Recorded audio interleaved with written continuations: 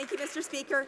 Mr. Speaker, as a member of Parliament, I recognize the importance of the awareness of homelessness. It's not always visible, but it happens every day.